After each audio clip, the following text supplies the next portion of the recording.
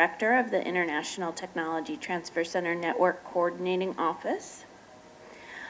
We are in Symposium 2, helping faculty address emergent drug trends, innovative curricula and dissemination approaches for university students, residents, fellows, and faculty. We're going to have 4 speakers today: Dr. Minh Giang from Hanoi Medical University, Dr. Irina Pinchuk from Shevchenko National University of Kyiv, and Dr. Goodman Sibeko of University of Cape Town, and Dr. Christiana Sista from the University of Indonesia. And I will introduce each of them as they come up. We will have them give their presentation, and then at the end of all 4 presentations, there'll be an opportunity for questions and answers. So if you have questions for any of the speakers in particular, please be sure to write them down as we go so that at the end you'll remember and we can have a good discussion. I'm going to remind you now at the start that there is an evaluation for this session as you leave the door. There's a QR code and you can scan that to evaluate the session. So if you happen to leave a little early, you shouldn't, because this is going to be the best symposium here. But if you happen to, please be sure to scan the QR code to do the evaluation. Okay, first we're going to start with Dr. Giang, who is an associate professor of epidemiology and global health at Hanoi Medical University, Vietnam. He directs the Center for Training and Research on Substance Abuse and HIV, a national center of excellence to reduce the burden of substance use, HIV, mental health, and other comorbidity among the most vulnerable populations of Vietnam. Over the past 10 years, he's led the efforts to build the addiction workforce in Vietnam through technology transfer centers, which I'm sure he'll tell you is his favorite work. He has been principal investigator and co-principal investigator of multiple grants funded by the U.S. National Institutes of Health. He is the chief of the Sexual Health Promotion Clinic of Hanoi Medical University Hospital, a unique one-stop shop healthcare facility for gay men and transgender women in Hanoi. Dr. Lee graduated Doctor of Medicine from Hanoi Medical University and has a PhD in Socio-Medical Sciences from Columbia University in New York City. Welcome, Giang.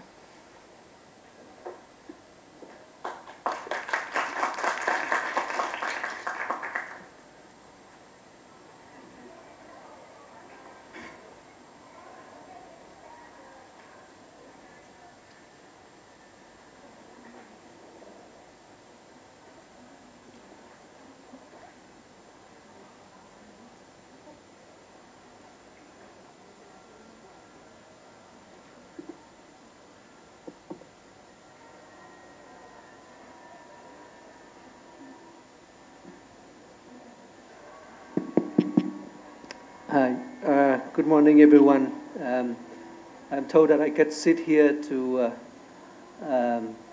present because it's easier to maneuver the slide and everything. So I'm from Hanoi Medical University and the Center for Training and Research on Substance Abuse and HIV. I'm very honored to be here, and I would like to thank the organizing committee and everyone to be here this morning. So I'm going to talk about our experience in developing research capacity at the center, and I'm sure that there would be many of the lessons that we learned over the past 20 years that you already identify, and I hope that from some of the lessons that we learned could be shared and build further partnerships and collaboration. So this is the disclosure. I received support from the 2 companies, the material support for my research, but they are not related to this topic, and also currently supported by several grants from NIH, mostly NIDA, but also NIAID and FOGATI and so on. So in this presentation, I'm going to talk first about how we build the research capacity at our center, Center for Training and Research on Substance Abuse and HIV, or CREATA-H, at the Hanoi Medical University. And then I will describe the two expertise core of the center and some of the ongoing studies that we have. My next topic would be that our efforts, our current efforts to build the next generation of independent investigators at the center, and I would provide some concluding thoughts from the presentation. Just give you a brief overview of our university. We established in 1902, the oldest university in Vietnam, not just in health science, but also every other field. We have about 2,300 staff and about 12,000 students, half of them graduate students and half of them medical and bachelor in different fields. And as in the university, we have three pillars to research, training, and clinical services. We have a very large hospital of the university, but also our students going to other specialized hospitals in Hanoi. The center is, our center is one of the academic unit under the supervision of the president board, president of the university. It was established in 1994, so next year we'll celebrate our 30 years of establishment. And it was established initially as a response to HIV epidemic in Vietnam. And we have the, again, the function including training, both pre-service and in-service on SUD, HIV, and STI treatment and care. We do conduct the research on various topics related to our training mandates, clinical service. We also provide PrEP, STI testing, and treatment at the clinic that I will describe in a few minutes. Currently in our center, we have two cores that I will describe also in detail. The substance abuse core, disorder core, or SUD core, and the other one is sexual health promotion core, or SHP. Let me describe what we have done in the past 20 years to develop the research capacity. And at first I want to emphasize that building capacity for a research institution in lower middle income country like ours is really to build partnerships. And partnerships, multiple institutions, multiple investigators, and multiple partners. So starting from the first row, the first row that below, here is some of the photos that 20 years ago at Columbia University, where I graduated, and also some of my professors at Columbia. And then we developed partnership with colleagues from Oregon Health Science University, University of Minnesota. You can see Professor Gavin Bott, who always asks tough questions. He raised a question this morning. And then a few other colleagues from UCLA, Dr. Walter Ling, Dr. Rick Rosen, who I'm familiar to many of you. And on the top row, the photos from our recent photos of our collaboration with faculty from UCLA and from University of Southern California. So I'm not going to bother you with all of the details, but I'm going to list here all of the grant support that we receive from NIH that actually help us to build the capacity of our research capacity.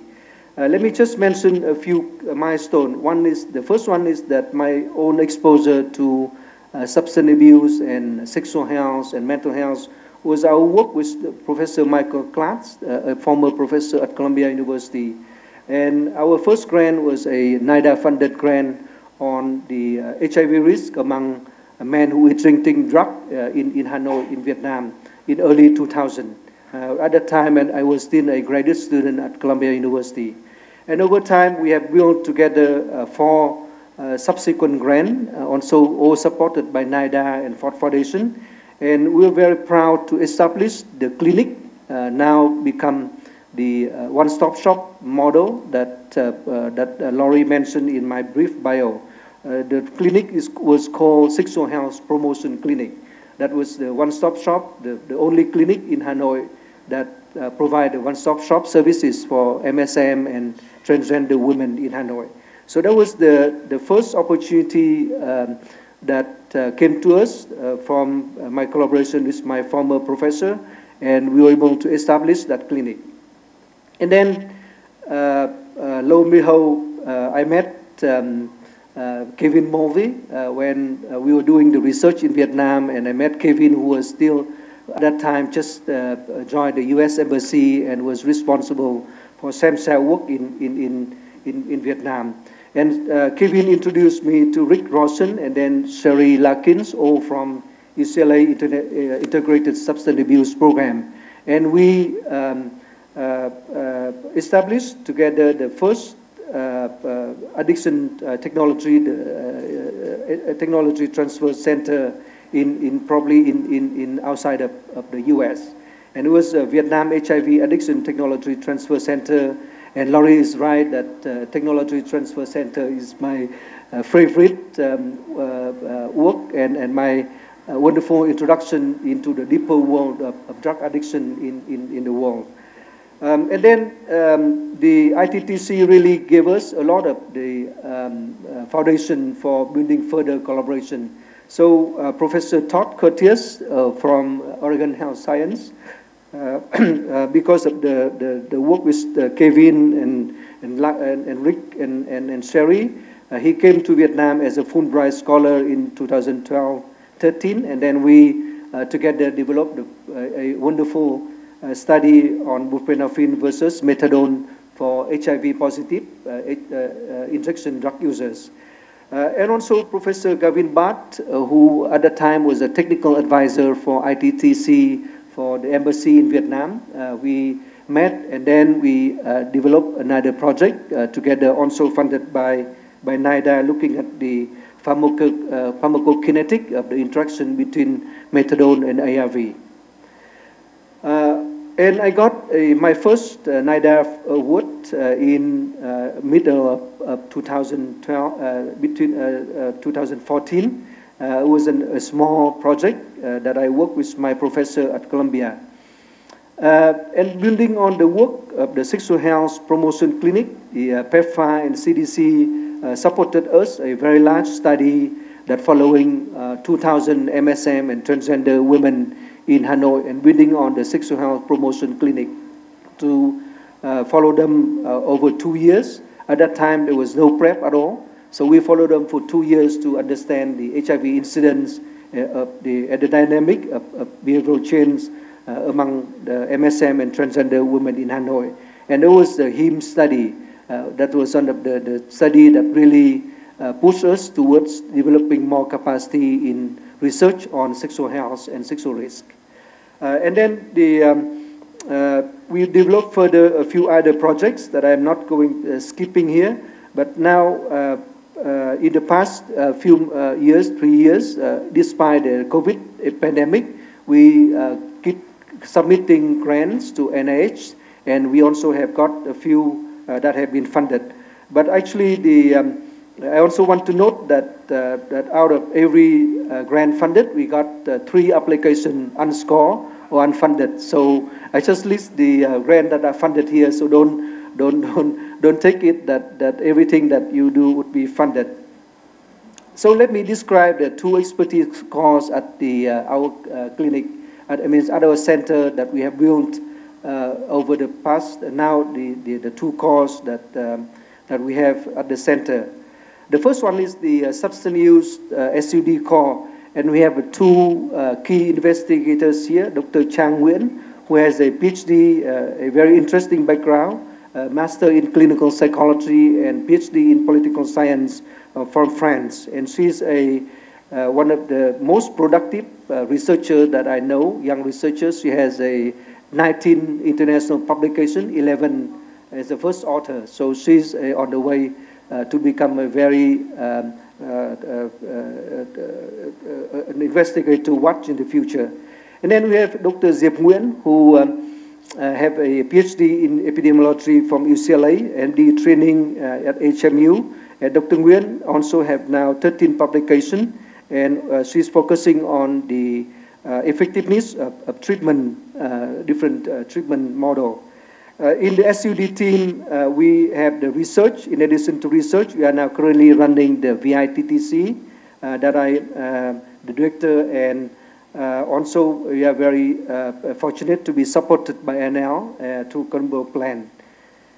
This is the two projects that we are currently conducting. One is a big R1 study that looking at the combination with EBI, evidence-based intervention, to address methamphetamine use in Vietnam.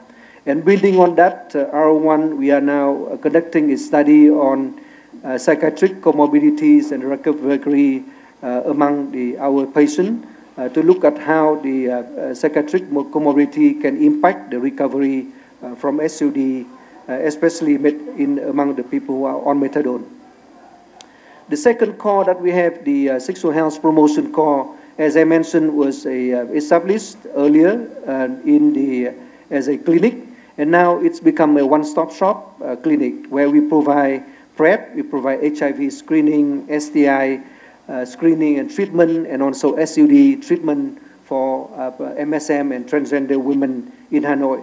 And currently we have about 2,000 active PrEP users coming to our clinic every 3 months to receive this is the biggest clinic in Hanoi or even in Vietnam that I know of.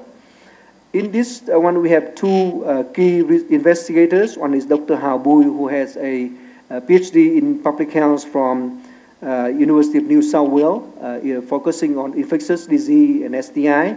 And we have Dr. Lộc Phạm, who has a PhD in epidemiology, and he's a data scientist, and he very interested in the gender-based violence among MSM and transgender women.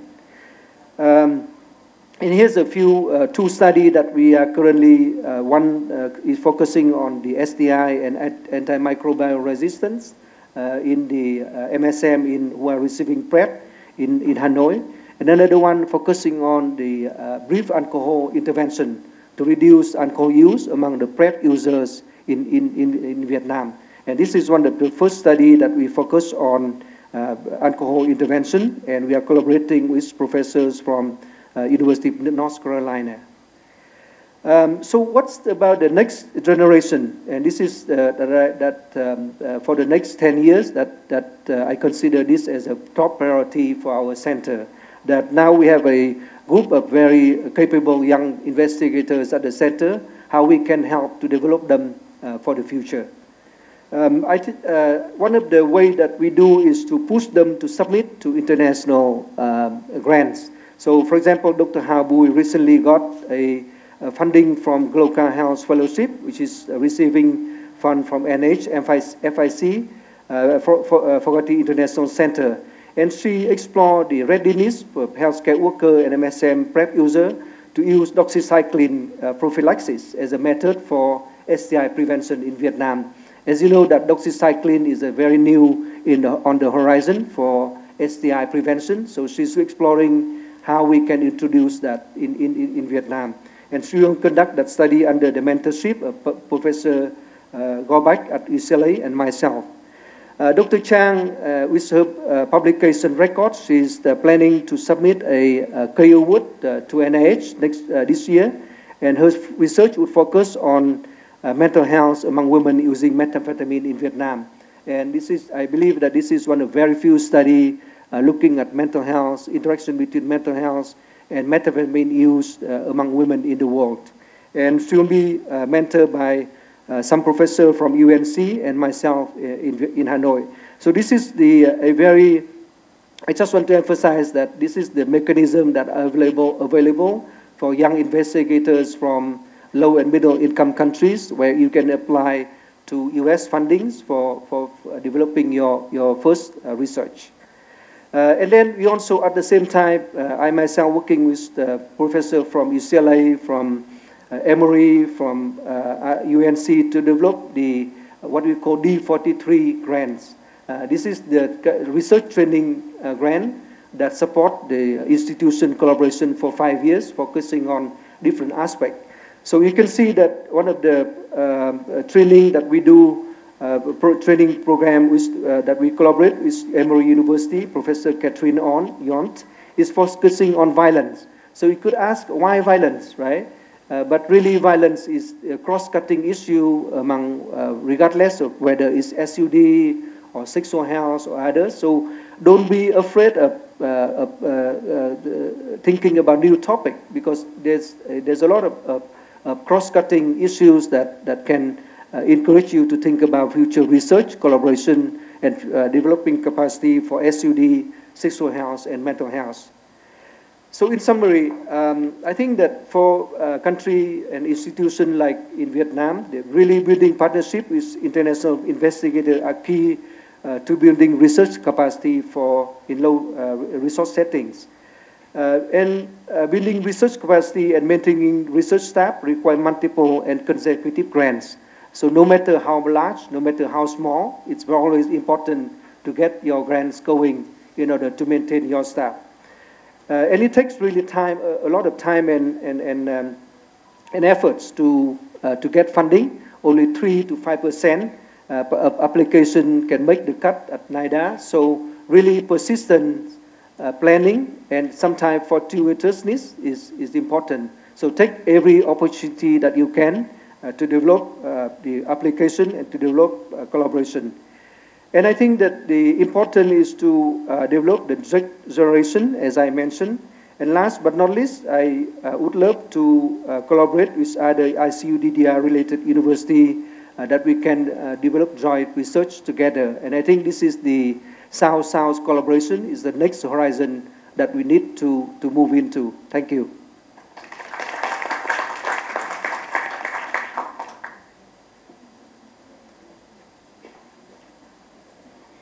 Thank you very much, Dr. Giang. Next, we will have Dr. Irina Pinchuk, if you'd like to come up.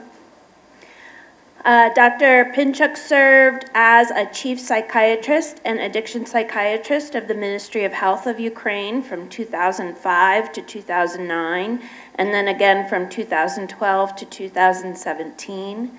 She has continuing experience in clinical work with adults with mental health and substance use disorders. She provides training for undergraduate medical students and postgraduate mental health specialists on substance use disorders and mental health. Dr. Pinchuk organized the WHO Project Mobile Community Mental Health Teams in 2015 to 2016 and participated in the WHO Project Mobile Community Mental Health Teams in 2020 to 21 as a WHO consultant. Over the last 15 years, Dr. Pinchuk participated and led the design and implementation of multiple research and pilot projects in mental health and addiction treatment. She's the author of more than 150 scientific works, including monographs and training manuals. She's also, and again, her favorite job is the co-director of the Ukraine ITTC. Dr. Pinchuk. Thank you very much, Laurie, for my introduction. Dear colleagues, today it is a great honor for me to be here and tell about our activity, ITTC Ukraine, and tell about our country. We are living and we are working today a very difficult time. The ITTC Ukraine was established in 2020 and housed it in the Institute of Psychiatry, the Shevchenko National University. It is a big university in Ukraine. There are more than 32,000 students in this university, and works in partnership with University of California in San Diego, USA. Professor Igor Kutsenok is director of ITTC Ukraine. In my presentation today, I would like to tell very briefly information, only a main point about our two survey. The first desk review, professional training of specialists in field of addiction treatment in Ukraine, and Ukrainian version of the online course Introduction to Evidence-Based Prevention, also about UTC implementation activities and challenges 2022. ITTC Ukraine conducted the study at the end of 2022. The aim of this study is to assess the current state, identify problems, and determine the direction of development of the system of training specialists in the field of addiction psychiatry within the framework of bachelor's and master's educational program and postgraduate education. The study analyzed more than 90 Ukrainian university that train specialists in the field of medicine, clinical psychology, social worker, and nursing. We analyzed the following program: pre-diploma program in medical university and medical faculty of academic university in addiction psychiatry, postgraduate program in addiction psychiatry and addiction medicine, internship, specialization, continuing education, pre-diploma program in clinical psychology and social work in academic university, and pre-diploma program in nursing in medical college and the university. The enrollment of the students for the educational program medicine, this is the example how we analyzed different program. This program was carried out by 28 higher educational university in Ukraine. 28 of this university provide teaching of curricular medicine in English for foreign students as well as domestic students who want to study in a foreign language. Among the compulsory modules of this educational program medicine, the module psychiatry and narcology, we have the definition narcology in our country. This is heritage of Soviet Union, dominate. Continuation of this module is from 30 hours minimum to 90 hours maximum. These basic modules is in 22 universities in Ukraine, which is 78% of total number.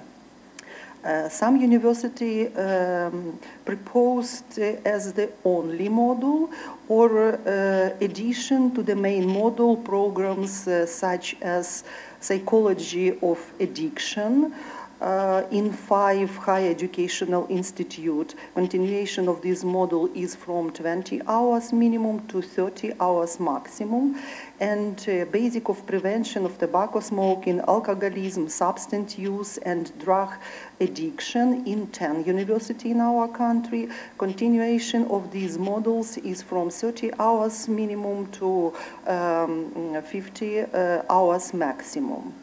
The result of the analysis showed the Ukrainian institution of higher educational don't pay enough attention to the formation of competencies in the field of addiction psychiatry for training of medical specialists. We also analyze another program, internship program, social work and nurses, medical psychology. The same situation was found in this program. Do not pay enough attention to the formation of the competition in the field of the addiction psychiatry.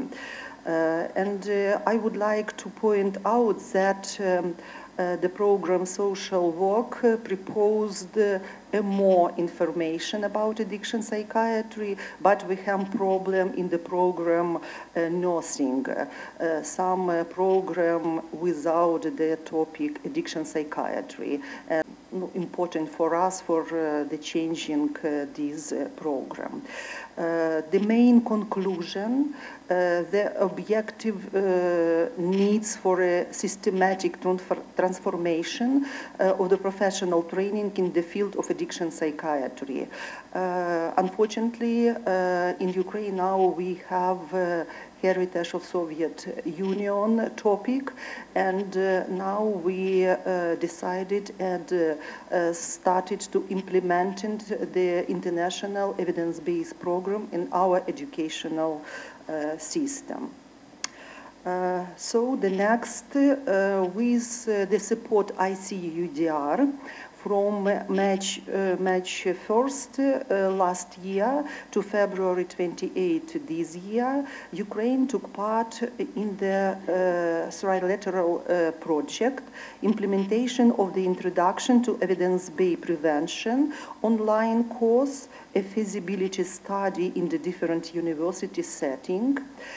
Besides Ukraine, the project took place in the Czech Republic and Peru. An article was written based on the result of this project. We are waiting for the publication, this article, in the Journal of Prevention. The project aims to evaluate the implementation of the INAP in the university setting in Ukraine. Study objectives were translate and adapt the INAP to Ukrainian, to assess attitudes and the overall satisfaction of the students towards the INAP, and to explore the possible barriers of implementation of the INAP course, taking into account the main issue of actual situation in Ukraine. The challenge of this project was the Russian invasion of Ukraine, missiles attacks, air raids alert during all the period of the study, power outage and lack of internet connection as a result of shelling of Ukraine energy infrastructure in October-December 2022.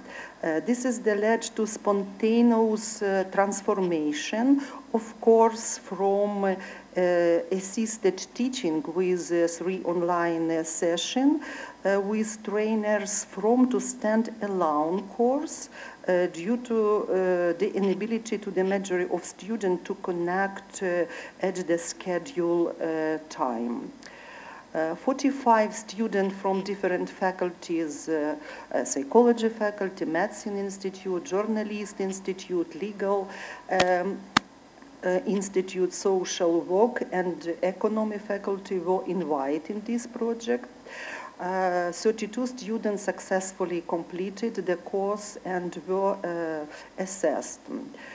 In conclusion, I want to draw your attention to 2 important points. First, our study suggests the curricula of different departments in Ukrainian university would benefit from including the evidence-based online course INAP for students in the field on prevention science.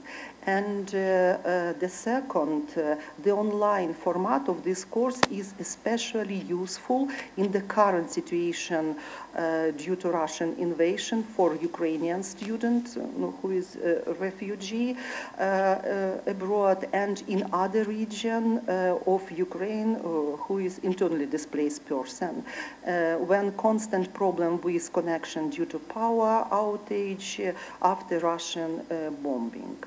At the end of this project, we started implementation, INEP in pre-graduate educational setting.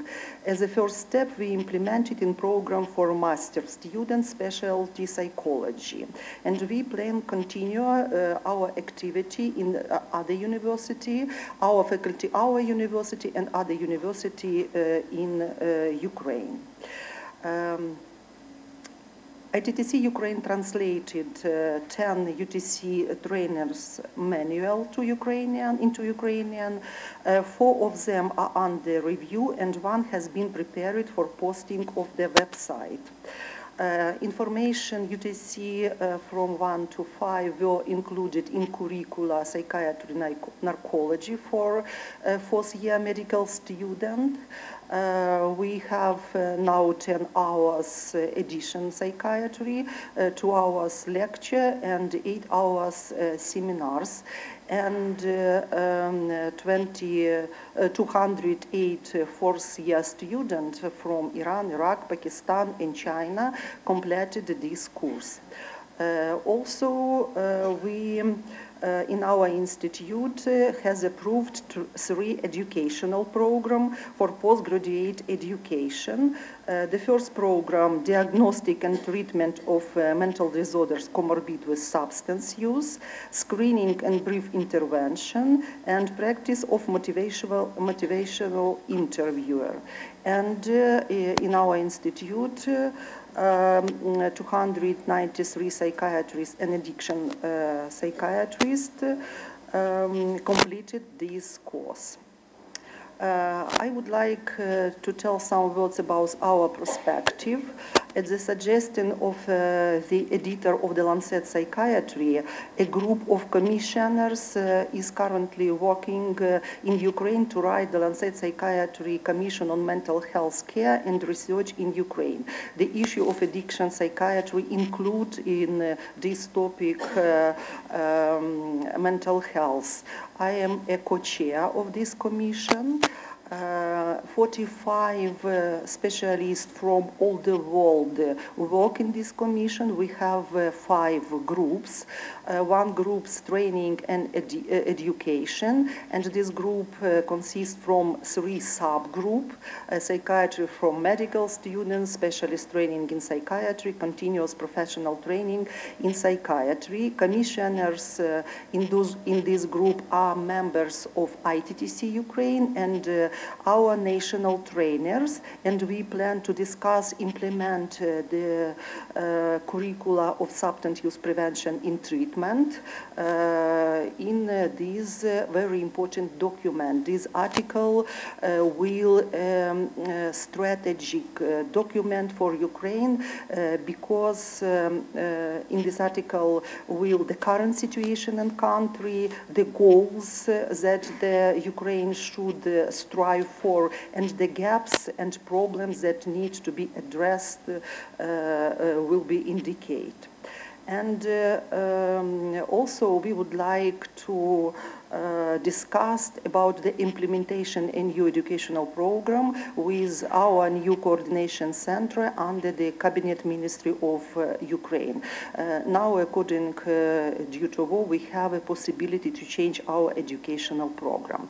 And 1 minute, I would like to say some photos about our life during 2022 and 2023. This is the Kyiv, March 2022, rail station. Now 22 million Ukrainian people were forced to leave their homes. This is a photo of our hospitals after the Russian attacks. Izum, Mykolaiv, Maternity Hospital, Mariupol. This is the city Dnipro. The Ukrainians were sleeping in their home when the Russian missile attacks. This is we in shelters and underground. This is a blackout. It was very difficult, dark time, and we understand that in this year the situation will better. and the explosion of Kakhovska hydroelectric power plants. But we believe in our victory. We will protect our independence. Glory to Ukraine. Thank you very much for attention.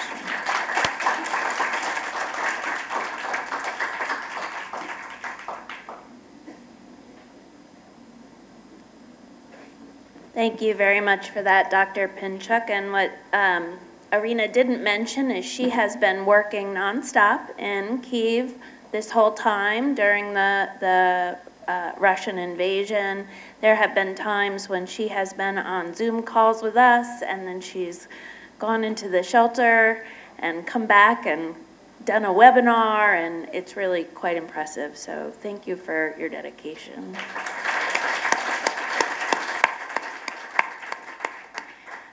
Next, we have Dr. Goodman Sibeko.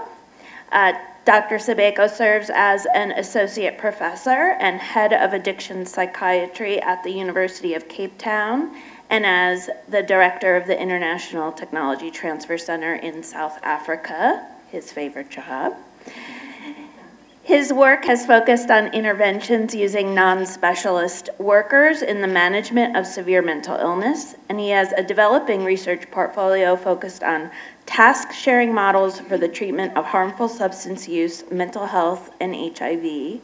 And it doesn't say this in his bio, but I'll say he has led the development of a pretty groundbreaking app. I don't know if you're going to talk about it at all in this presentation, but you should ask him about it. It's quite impressive and a model for the world. So, thank you, Dr. Sibeko. Thanks, everyone. So I wear a few hats. Today I'm speaking as a member of the ICUDDR South Africa. So the title really is about University of Cape Town, and the ICUDDR South Africa is largely based at the University of Cape Town, and we are expanding, and this is really what this talk is about. So we're going to talk a little bit about who the South African university stakeholders are. We'll talk about the needs assessment that was conducted. And by the way, I should mention Dr. Irina is in the room, and she's contributed to the development of these slides. So we'll talk about the needs assessment. We'll talk about the UTC walkthrough as a strategy for collecting data, but what we need to do for the next steps to integrate the universal treatment curriculum into teaching in South Africa. So we won't go into too much detail. It's a very busy slide, but the key information is that in South Africa we have 26 universities, 21 universities with behavioral science faculty, and 5 technical universities. So in total, 50 facilities that provide training for the higher health sector. I'd sent a request to our Department of Higher Education for a number of students in higher education, but they haven't responded. I suspect they're still asleep. So I think as soon as they do, I can sort of let you know. So in terms of co-occurring disorders in South Africa, because as you know, addiction struggles to have funding on its own, so it tends to be lumped in with mental health conditions. So the best way to tackle it is by considering the co-occurring disorders of mental health and substance use. So these are governed in South Africa by the National Mental Health Policy Framework, the substance policy, which is not listed there, as well as the drug master plan, which sits under that policy. Part of the problem we have in South Africa is that the custodians of substance use treatment are divided into 2 sectors, so the social development sector and the health sector. That has implications for funding and our success in entrenching best practice, because the 2 departments work quite independently, and it's often difficult to get them to sing the same tune. The such study, which was conducted long ago, I was still in medical school at this time, 2002, 2004, was the last significant epidemiological study conducted in South Africa, already indicated a significant lifetime prevalence of substance use disorders in South Africa. And it also indicated that mental health disorders were more prevalent in individuals with substance use disorders. More than 50% of clients with mental health concerns present with co-occurring disorders, so have comorbid substance use disorders.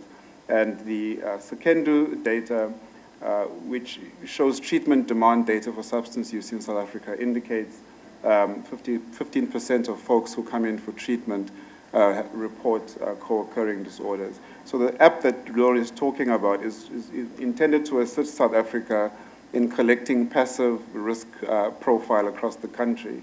And that will give us an additional ability to visualize the levels of risk. So not just those that are indicated by the Shevchenko data, which only shows treatment demand data, but it allows us to collect passive data across multiple context areas across social development and health.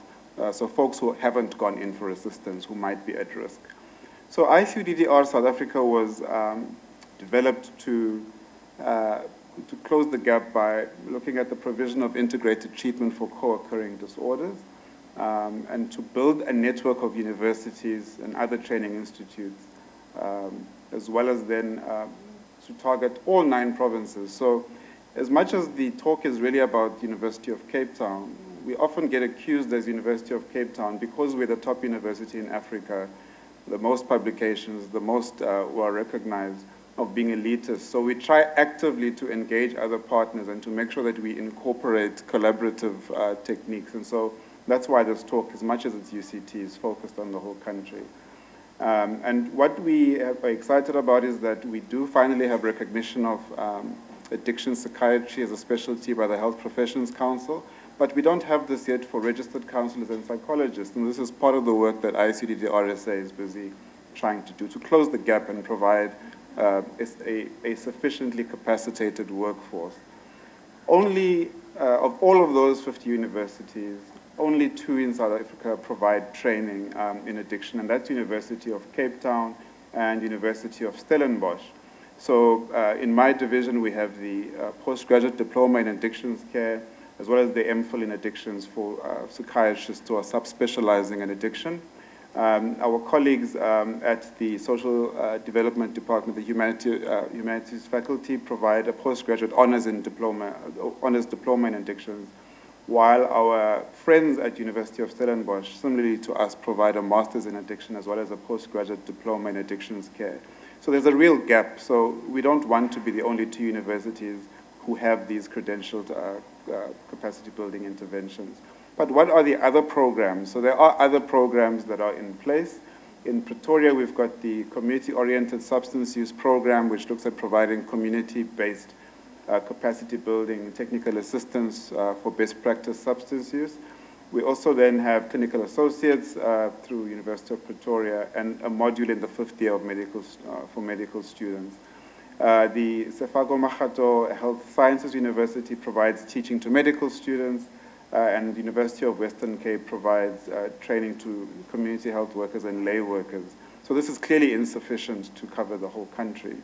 So what my colleagues and I did was then conduct a needs assessment. In terms of the methodology, it was to identify the key objectives of capacity building for substance use disorder in South Africa, to identify the key constituencies for sampling, and then to develop an instrument for that data collection and then analyze and disseminate that data. I know there's a paper that's currently in submission, and the data that I present here today, it really speaks to the findings. So the team then developed a 33-item electronic survey, which was then distributed to heads of departments. I wasn't even jet-lagged yet when I made the slide, but I still made a typo. To lecturers and to course coordinators, and HREC was achieved through Stellenbosch University. So overwhelmingly, the departments that provide capacity building in South Africa, even in an incomplete form in our eyes, are psychology departments and social work departments. So there's clearly a gap as well in the medical side. So medical trainees are not receiving adequate training. So you can see that represented in this slide. In terms of where the teaching takes place, we mentioned there's piecemeal curricula being delivered in routine teaching of medical students and some registrar teaching or residence, as you would call it. But most of it is undergraduate courses. And of course, those master's and postgraduate diplomas or degrees which are presented at University of Stellenbosch and University of Cape Town. What is alarming is there's such a huge chunk that do not provide any. And so in terms of the general themes across curricula which are offered, these cover prevention, detection, and management. The challenges people have reported is that, or that we elicited, was that there's no standardization of training. There's no sort of clear graduate level across, so there's no standardization of the qualification level that folks will escape teaching with. There's no consistency in length, focus, and assessment. But what is heartening is that 97% of folks who completed our survey were ready to implement. And you can see that there is adequate capacity, although that could be better, to provide that teaching. And of course, you see that the targets for assistance were pretty evenly spread out between enhancing teaching capacity, improving existing capacity, and development of new curricula. So in terms of the curriculum development interest, people want to know theory. They want to know about screening and diagnosis.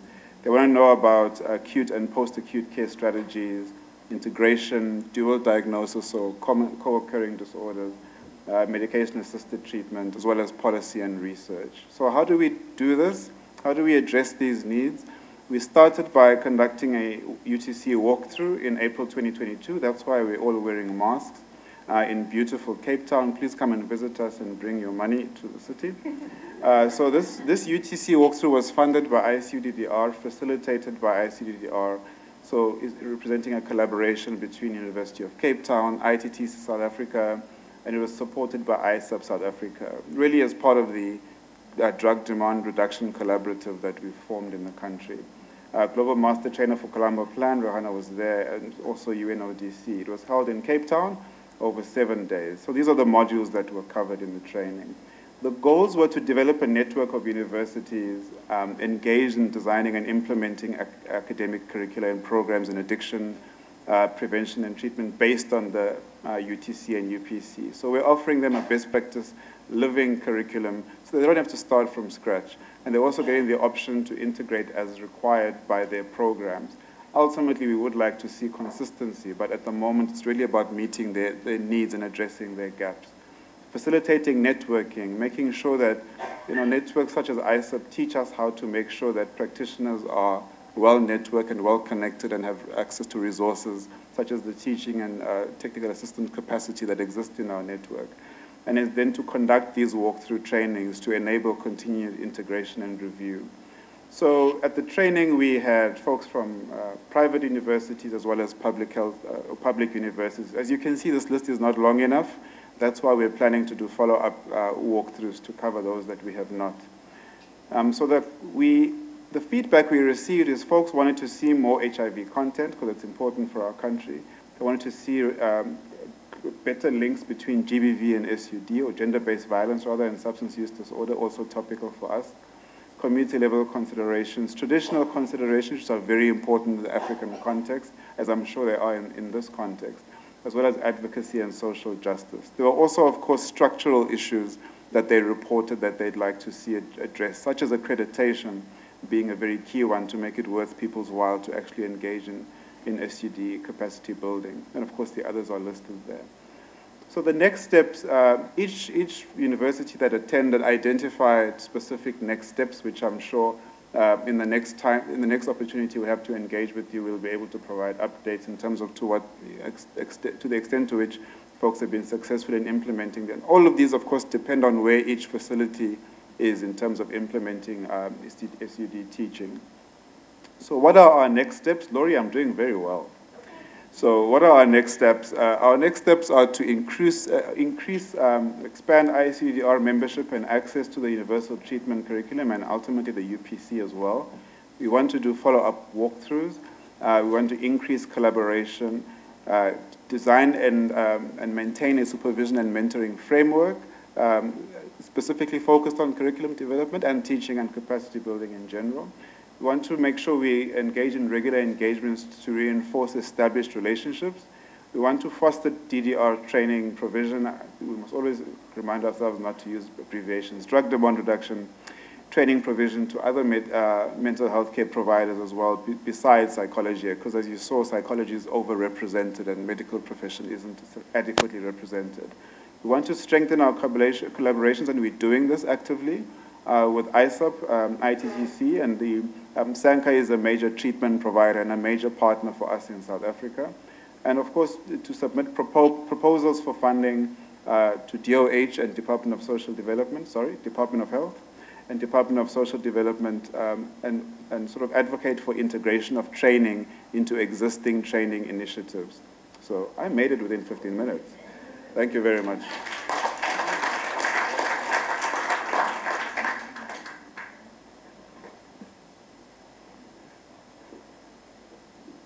Thank you, Dr. Sibeko. Now I'd like to bring up Dr. Sista. Dr. Christiana Sista is the head of the psychiatric department and head of the addiction psychiatry division and medical faculty at the University of Indonesia. Her research focuses on substance and behavioral addiction. She's particularly interested in neurocognitive function, adherence of treatment, genetics, and neuroimaging in patients with behavioral addiction and HIV/AIDS. Since 2008, she has conducted several research projects in addiction psychiatry, such as cannabis, HIV/AIDS, and internet addiction. Currently, she's developing a questionnaire in Bahasa for teenagers with internet addiction, whilst running a national survey for teenagers with internet addiction in Indonesia. Dr. Sista is also a member of the Indonesia ITTC team. Okay, thank you so much, Laurie, for the nice introduction. So good morning, everyone. My name is Christiana Sista, but you can call me Sister, and I'm here with our team from ITTC Indonesia, and also my senior, Ibu Riza. So thank you to accompany us to present our work.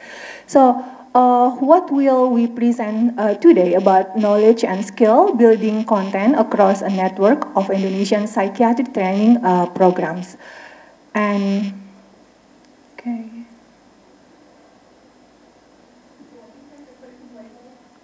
Oh, okay, yeah. So this is ITTC in Indonesia.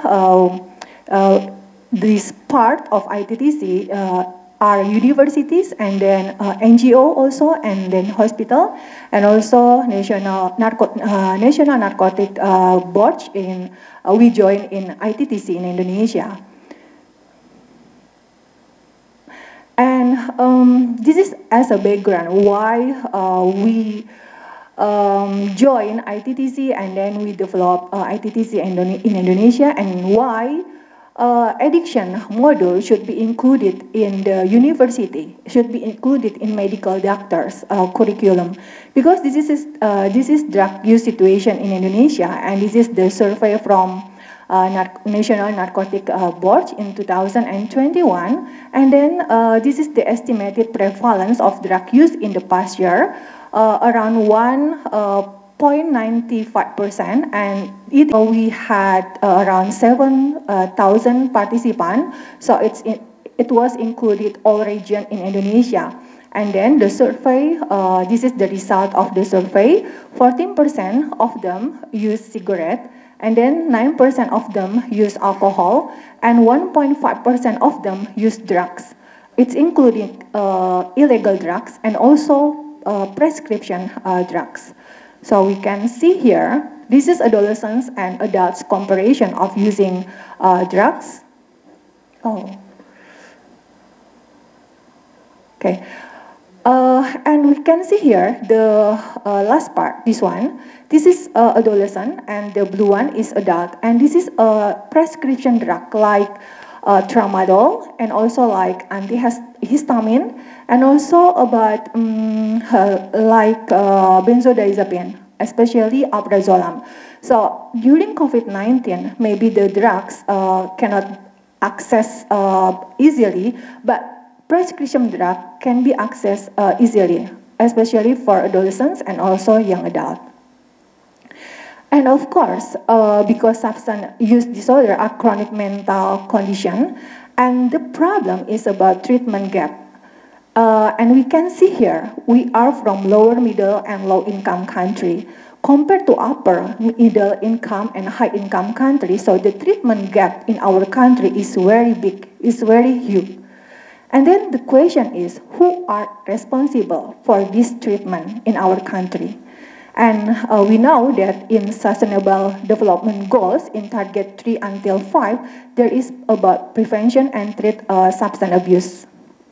And this slide shows lack of mental health specialists in Indonesia hinders treatment coverage. So we can see here in Indonesia, very low compared to other low middle income country. And we can see here in the right side, I think this is PDF, sorry. So in the right side, so this is our current situation. This is Indonesian current training for psychiatrists. This is the projection number of psychiatrists in our country. And the blue one is the current situation. So if we want to be like this one, in the green one, so we should multiple 3 times compare this now situation. So we can produce more psychiatrists to give the treatment for addiction cases. And here we can see that psychiatrists focus just in Java and Bali Island. So we have many islands in Indonesia. And 6 provinces in our country, this is the ratio about psychiatrists and population ratio. 1 compare more than 500 people in our country. So this is very small number psychiatrists in our country. And in our country, there are 9 universities who provide psychiatric education, and 2 universities provide specialization program for addiction psychiatry. And this is the profile of my university, University of Indonesia. This is the oldest faculty of medicine in Indonesia. And this is the Indonesian doctor education pathway. So to be a psychiatrist, we need 6 years to be medical doctor, and then 1 year for internship program, and 4 years for specialized program, and then 2 years to be subspecialization for addiction psychiatry. So we need more than 10 years to be subspecialized addiction psychiatry. And this is general for medical doctor in our country. So in my university, medical doctor, undergraduate student, they have 4 weeks of rotation in the psychiatry department. And then the competency included to diagnose and to give early treatment for acute intoxication of psychoactive substances and substance use disorder for non-emergency, and alcohol or substance-induced delirium. So just for diagnose and early treatment, and they will refer to the higher hospital. And also we have a postgraduate study. So in this is the student who want to be psychiatrist after they are being medical doctor. And we have addiction module in the 1st semester, and then a 4th semester, and in 7th semester for 2 months. And we collaborate with National Narcotic Board for 7th semester. They stay in the in the very big rehabilitation belongs to National Narcotic Board for 2 weeks there. And then we have subspecialist program. This is psychiatric postgraduate program. And they also have rotation in Indonesian National Narcotic Board for 1 month. And also they have opportunity to attend the international conference and elective rotation abroad. And also we have case discussion very intensive for subspecialist program. And this is the different competencies between general psychiatric and addiction psychiatric. So it's depend on the competency. General psychiatrics more about screening and giving brief intervention and pharmacological treatment, diagnosis, psychotherapy, and also they can do advocacy to the government. But for subspecialist program or addiction psychiatrists, they should manage complex cases in addiction psychiatry, like for the risk population, for teenager, children, and also women, and also geriatric patient, and also pregnant women and patient with dual diagnosis or patient use drug more than one kind of drugs. And this is the learning method. We use online case discussion during COVID-19. And also we have international case discussion, especially with Flinders University in Australia and also Korihama Medical Center in Japan. And this is also the learning methods. We have elective modules, so we send the student to the international medical center like Korihama Medical Center and also Flinders University. And also we encourage them to do academic writing and publication, and they should publish in international journal, especially for the unique research like using TMS for addiction patient, especially for methamphetamine use disorder. And this is the challenge in education, especially for subspecialist program, because they come from any region in Indonesia, so they need more cost to be in Jakarta, and our government does not focus on psychiatric education, so there is just a few scholarship to do the subspecialist program, especially in addiction psychiatry. And this is the other module from other university, Syarif Hidayatullah Jakarta. They focus on undergraduate student. They also focus on prevention. So they focus on prevention for drug use in the community. And this is also the example from Atmajaya Catholic University. They also have 4-week elective block in for addiction module. And this is for undergraduate medical student. Also from University of Pajajaran, they have iScan module. So this is the module for addiction medicine, especially for general practitioner. And they should study for 6 months. And after that, they have skill to manage the basic of addiction cases. And also from Drug Dependent Hospital Jakarta, so they have collaboration with several universities and giving skill to manage addiction cases. And this is our national drug dependent hospital, so they have many complex and very difficult cases. And from National Narcotic Boards, also they do many trainings, especially for medical doctor and also non-professional healthcare, like counselor. And they did the training around Indonesia, so many provinces in Indonesia. And at last part, I would like to introduce this module because psychiatrist number is very low. Also medical number who interest in addiction is very low. So the training for non-health professional is very important. So then collaborate with Kyoto University, we developed this module, a new community-based psychotherapy for substance use disorder in Indonesia, and we use online application during the COVID-19 pandemic. Why we develop this module? Because we know there is the treatment gap, and we need the evidence-based module to treat the substance use disorder. And with this module, we try to include the peer counselor from NGO, and we develop and evaluate community-based CBT program for substance use disorder. We adapted from Japan. They use this module in the prison, and we adapted to Indonesia in Indonesian context.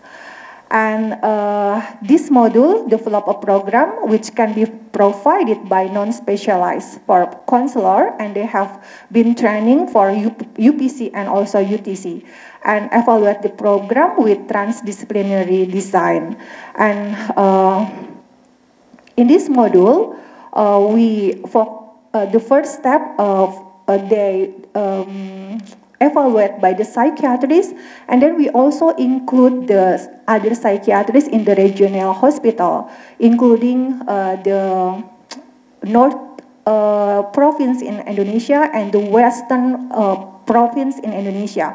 So we include the hospital around Indonesia, and also we involve the GP, general practitioner, and also we involve the peer counselor in the community from NGO. And as I mentioned before, we adapt from a module from Japan, especially for methamphetamine user. And then this is the study site and program structure. We have 3 hospitals and 3 rehabilitation centers involved in this research. And we have group therapy, not one by one, but group therapy. There are 5 persons in group therapy, 5 until 10% in one group therapy, and 2 hours weekly online session. And we have 12 sessions. It needs 3 months. There is 1 facilitator and 1 peer counselor. And we already published the protocol, and this is the result.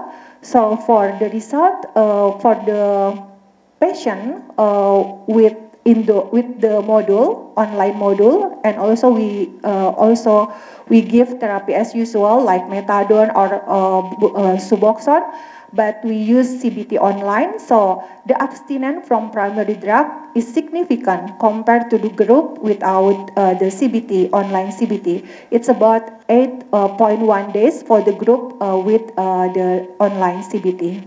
And also we use ASI, and the group with the online CBT, there is a decreasing score, especially for psychiatric severity. Compared to the other group without online CBT. So we think this is a very important module, and we can involve non-professional healthcare, so not just medical doctor or psychiatrist, but the peer counselor from NGO is very important for us. And as conclusion, so to close the treatment gap, it's not just the responsibility from the university. It's not just responsibility for the psychiatrist or medical doctor, but we need more collaboration. That's why we join in ITTC Indonesia. Thank you very much.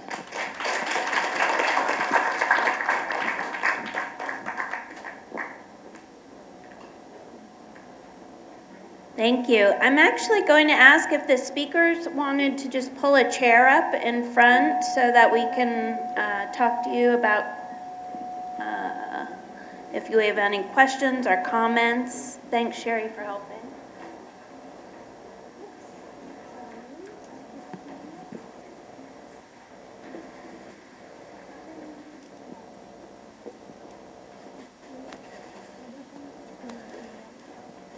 There you go. We'll have to share it. Okay, and then Verna has a mic for the audience, so if you have questions over there. Verna, you have questions, sir?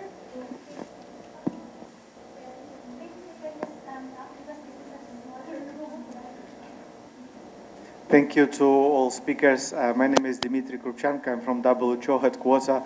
And I really enjoyed all your talks, beautiful examples of programs and activities you have in your countries. And I like that, I think in South Africa you said there's a lack of standardization, but also Ukraine, your desk review shows there are so many programs across different universities, they cover different things.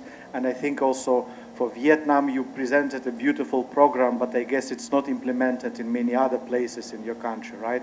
So my question would be to all of you, what are the prospects or what are the opportunities and challenges to have a standardized national kind of curricular frameworks in your country? Is there interest in the government to work on that? Thank you. So I guess I have the mic, so I'll start quickly. I think the trouble for us is the fragmentation of substance use management, that the custodians, where all the funding goes, is Department of Social Development. But a lot of the medical treatment is conducted by Department of Health, but with no funding. And in terms of credentialing and in terms of getting accreditation through the Health Professions Council, that's a challenge that we're trying to tackle. So it's, you know, the custodians of capacity building as well. So we have the colleges of medicine who provide specialist training for, to develop psychiatrists. We have the medical schools that provide undergraduate teaching. There's not a great history of good, strong collaboration between them. I think it's also questions of IP and you know, sort of protecting one's turf. So I think this is, you know, ITTC, when we started a few years ago, I think we started to show people that it's possible to collaborate and develop products that don't belong to one person, but that the country can benefit from.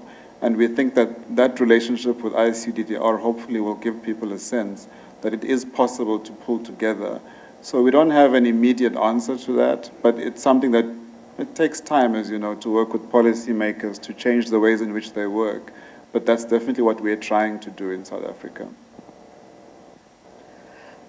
Thank you very much for questions. In Ukraine now we have possibility as ITTC Ukraine has worked in Ukraine during 5 years, and ISAP national chapter we have access to the information. Now we started cooperate with Ministry of Education, and Deputy Ministry decided to change all the educational program in Ukraine. And unfortunately, but the situation in our country gives us opportunity, addiction psychiatry, change educational program in addiction psychiatry. We think about organized coordination center in the university in Kyiv, and started with different university in Ukraine for implement the program UTC, UPC. This year we translated into Ukrainian a lot of material, and now we will work with the second step, implemented this program in our university. Yeah, thank you for the question.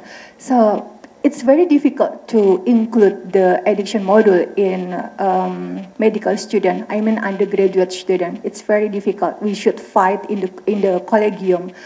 But it's easier for including the module in a psychiatric program and also subspecialist program. So we try to combine UPC and UTC to subspecialist program. And then for the like medical doctor or for the other professional like psychologists and also peer counselor, I mean a counselor. So there are regularly training for them every year. So we try to diverse the module, and I see the national narcotic drugs also do that to other professional except medical doctor. Thank you. Thank you for your question. So as a country with a communist government, we always like uniformity and standards, right? But there are many challenges. So one of the list of which is that we don't have a society of addiction medicine that determine the curriculum, determine the standard curriculum, and so on. So everything like our colleague from other countries mentioned, it sort of varies among capacity of different university and so on. So here I would pose I would like to ask WHO to help and set up a recommendation to the Minister of Health of the member state to develop some curriculum standard in addiction and in mental health for undergraduate and graduate students. Because sometimes the Minister of Health in country like us, they like WHO recommendation. Thank you.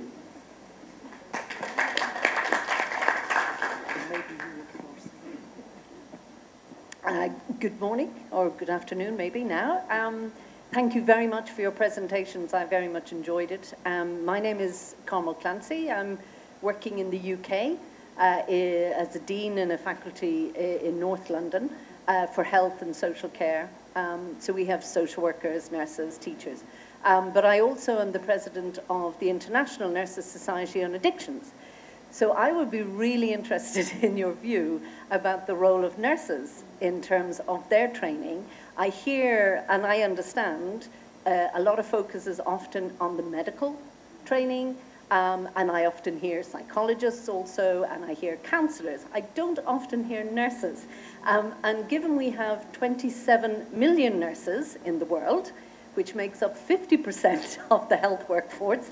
I think nurses have a role, I hope you agree, but I think we have a lot of work to do together on how we support, train, and I would be very interested in your view about where you think things are for nursing, particularly in your countries. Thank you. Oh, great. So I'll try and be super quick. So Laurie's going to get me in trouble. Well, you've got me in trouble with Laurie because she said I should talk to INSA ages ago, and I think you know this. Look, I think part of your role is to keep us in check. I mean, you based on what our needs assessment shows, I think it also spoke to our own biases, right? So that's represented in the absence of nursing responses. So thank you for checking us on that. But I think when we've developed protocols, in South Africa we've just finalized our protocols for opioid substitution therapy. And a very significant component of that is case management, it's recovery support. So there's certainly that very key element for nursing in general, but also around co-occurring disorders to provide support in that way. How the health system in South Africa is being oriented now is that the nurses are being strengthened in terms of their capacity to detect and provide early interventions. There's also, we've started providing nurses with capacity to prescribe ARVs and dish them out as well. We would like to see the same happen for antidepressants and ultimately things like agonist treatment for opioid use disorders. So you're very right, there's an obvious role. We talk about task shifting and task sharing all the time, but I think we do need to sort of reimagine what we're saying there. I think when you say task shifting and task sharing, it gets people's backs up. What we're talking about is a collaborative care model where each stakeholder's role is pretty clear, and we know that nurses are across the board, and so we do need to be more mindful of how we incorporate them. So I agree with you.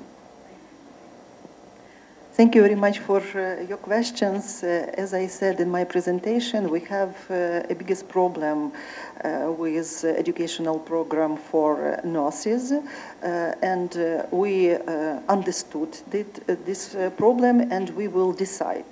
But I would like to say we think about organized multidisciplinary educational program, because in Ukraine we have experienced mobile mental health teams, and these form very useful during period of COVID and war. And in Ukraine now we haven't nothing multidisciplinary educational program for addiction psychiatry in our country. The first pay attention educational program for nurses and change, and second organized multidisciplinary educational program. Okay, thank you for the comment and question. I really do agree. The nurse has very important role to manage the addiction case.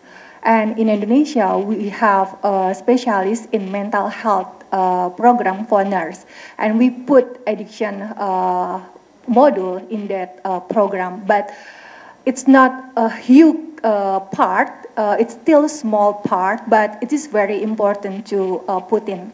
And we have also the specialized training for the nurse, especially in the hospital, in the National Dependent Drugs. My friend, Dr. Imelda, worked there, so they do regularly training for the nurse. But yes, we should improve the curriculum, of course. Thank you. I have no further points to add to the education of nurses and their importance in the addiction care and treatment. But I do want to emphasize the nursing research on addiction. And I've tried to encourage the faculty in our university, from nursing department to nursing faculty, to conduct research on addiction. But when they talk about the topics of research, they always go back to the kind of research that doctors or psychologists usually conduct, right? So the question is how we can develop a a profile of research for nursing faculty.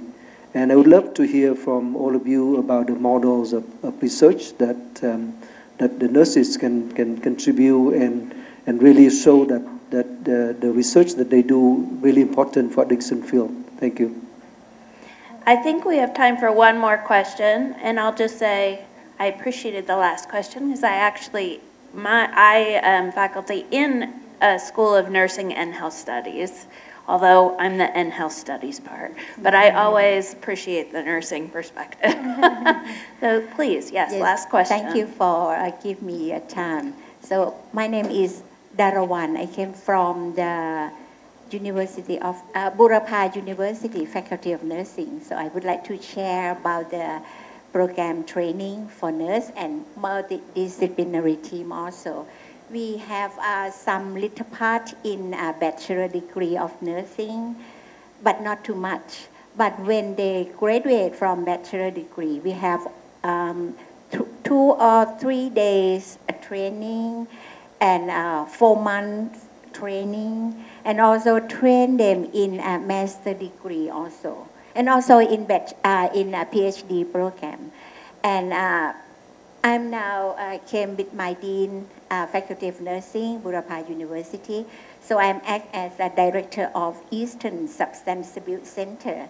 So this is the first year of this center.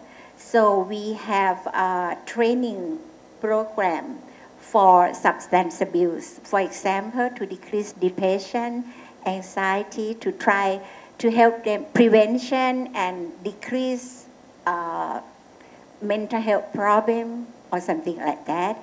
And in our center, we have 4 psychotherapy for helping the substance abuse, to decrease to using substance abuse.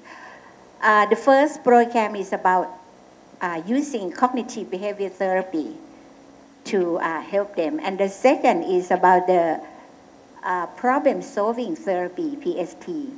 The third is about the ACT art. Art is A-R-T, art, and ACT is acceptance commitment therapy. And we also got the research, and I'm so interested to open for the researcher from anywhere to work together in our research. Now, our center have 4, we're on process of 4 research. And if you are interested, we have poster downstairs. And then I put some detail on that. And thank you very much. Thank you. Thank you so much for that. It sounds like we have need to exchange some business cards here. Verna, you had one question, but very quickly, and then we need... Here that can share the experience. Maybe the next ICU-DDR meeting. Oh, yeah, thank you. That's a great idea, yes. And it is time for lunch, so I'm sure if you want to come and ask Dr. Giang more questions, he'd be welcome to that. Thank you all. Please give a round of applause to our speakers. We appreciate your talks today, and have a good rest of your day. Please also don't forget to evaluate. Our QR code is right there at the door. Yes, please, as you walk out, scan the QR code. We need you to do the evaluation, please.